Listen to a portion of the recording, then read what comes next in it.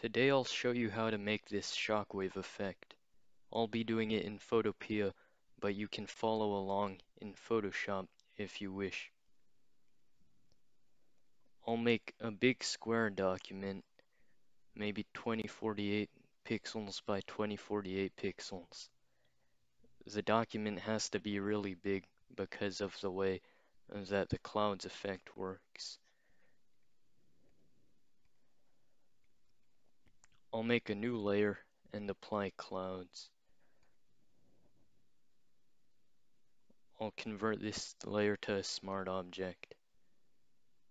I want the clouds effect to appear more stretched, so what I'll do is I'll make this 25% of its original width, and then I'll make a lot of copies of these to cover the whole document.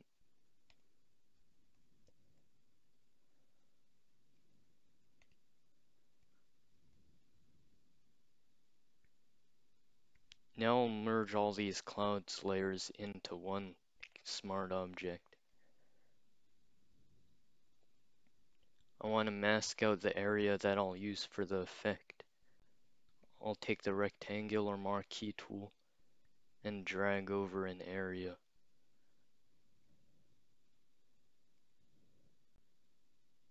I want to feather out these rough edges, so with the mask selected, I'm going to apply motion blur. I'll set the angle to 90 degrees so the blur is vertical. I'll add a pretty big amount, maybe 300 pixels. Now with the clouds layer and the background layer selected, I'll convert these into a smart object, and then I can use polar coordinates on this.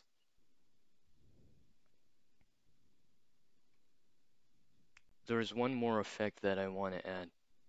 I'll convert this layer into a smart object, and then I'll go to Filter, Other, Minimum.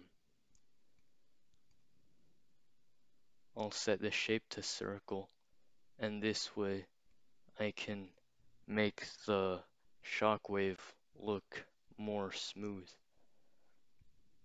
I'll set the radius to 0.1 and slowly move it up until I get an effect that I like.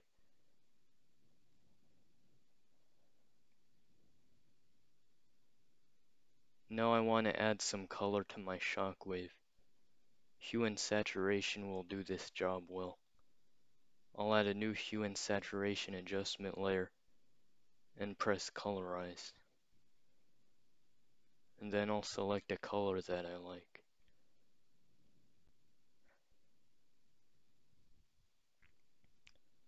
To increase the brightness of the shockwave, I can use an exposure adjustment layer.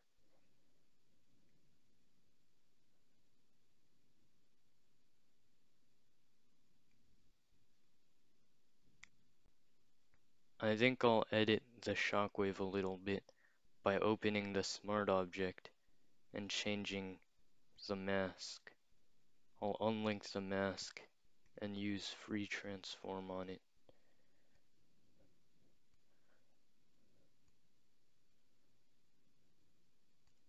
Maybe I'll also add some more blur.